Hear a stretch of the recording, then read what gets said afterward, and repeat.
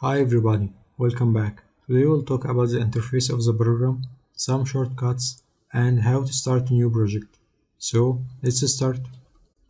After opening Adobe Illustrator, you will see this page. You have here create now to make a new project or open to continue previous project.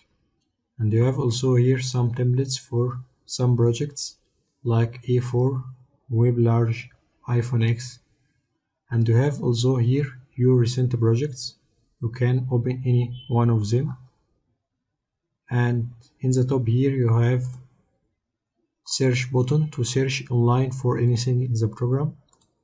So I will start with create new, and this window will appear. I can also open this with Ctrl and N from keyboard,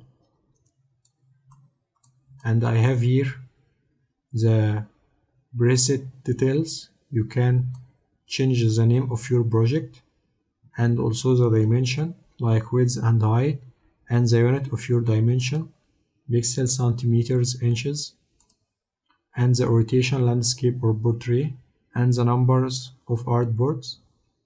And you have also blend mode to make borders for your project if you want to print it. And also I have advanced option, color mode.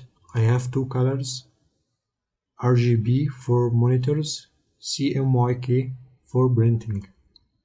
And also I have raster effects, the resolution of your effects in Illustrator, because any effect in Adobe Illustrator will be with pixels.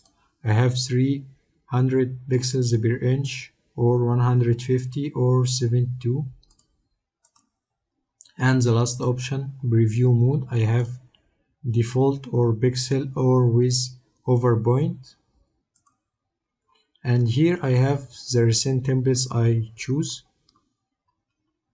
and in the top you have your saved templates and some examples for dimensions like iPhone X, iPad Pro, and for web like web large, and for print letter A4, for film and video 4K, 8K, and art and illustration like postcard letter A4, A3.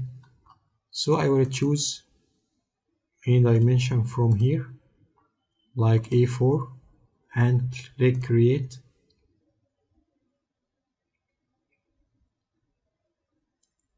Now this is the interface of the program.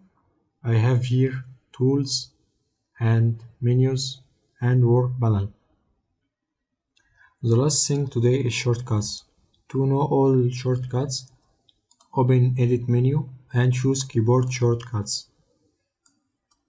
And you can choose Illustrator, and you have two menus of shortcuts in the tools and in menus.